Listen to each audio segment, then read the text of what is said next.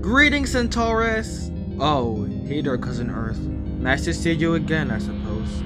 Likewise, I've got some big news. You know about the James Webb Space Telescope, right? It's the most powerful space telescope ever built. It can peer back the early stages of the universe, study stellar and planetary evolution, analyze atmospheres. Well, you get the idea. Yes, I've heard all about it. But what does that have to do with me? Well, that telescope has been scanning you. And guess what? The initial data suggested signs of complex life, something like mine. I even brought a picture JWST took of you. Look, it shows city lights on your surface. Sorry to burst your cord, dear cousin, but that image is not real. Huh? What do you mean? Listen. All those images of me are just artistic interpretations. You don't have the technology to photograph exoplanet surfaces in such detail.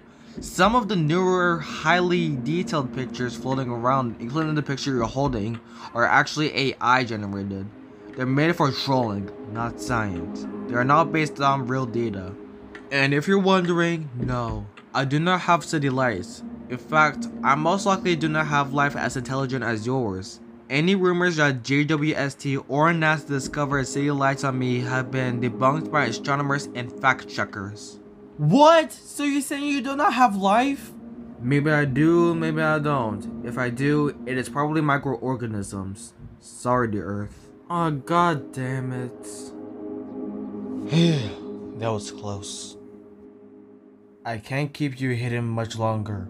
You have, let's say, 3 decades to complete Operation Take Over the Earth. Understood.